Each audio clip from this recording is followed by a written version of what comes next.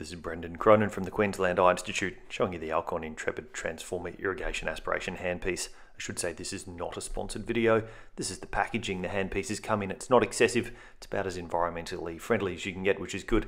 You'll see me opening it up here. It's important that any disposable or single-use or sterile instruments we use in theatre are easy for nursing staff to open up and either flip onto the sterile tray, or for the surgeon or scrub nurse to be able to pull it out with sterile gloves. So that's well designed there. Now here's where it gets really impressive as an irrigation or irrigation aspiration eye handpiece.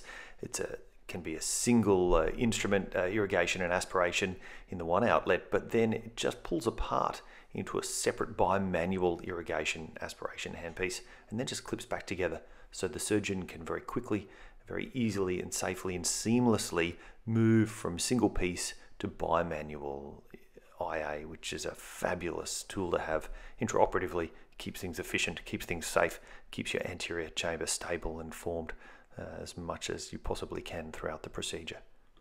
So you can see me using it here. I've got it in bimanual mode. I'm using the Alcon Centurion phaco machine, so the anterior chamber is just rock solid and stable.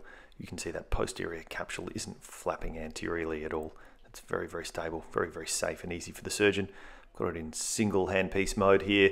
It's just nicely designed. It's not too bulky. It's easy to get into that anterior chamber angle to get all of your viscoelastic out of the angle near the iris there. You can avoid the cornea easily, avoid those post-operative pressure spikes by really getting all of that viscoelastic out. I'm showing here that you can polish the anterior capsule with the polymer tip.